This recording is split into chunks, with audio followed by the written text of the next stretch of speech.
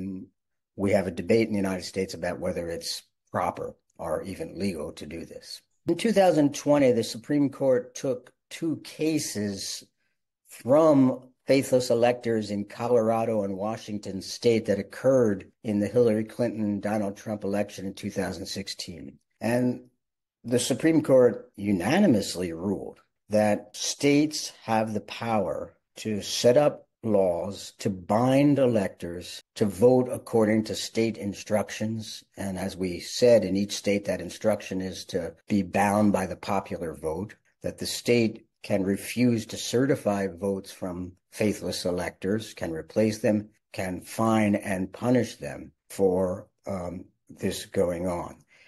This was the first time the Supreme Court actually weighed in on this. And so what we have now, we have 32 states out of the 50 that do have these laws that bind electors to vote the popular vote. There's still 18 that don't have an instruction, and therefore in those states, it's still not clear what would happen since they're not being faithless technically to any state law. If there's state law changes, this court certainly could be called upon to say whether those changes were legitimate. I don't anticipate any of the 32 that do require this pledge going back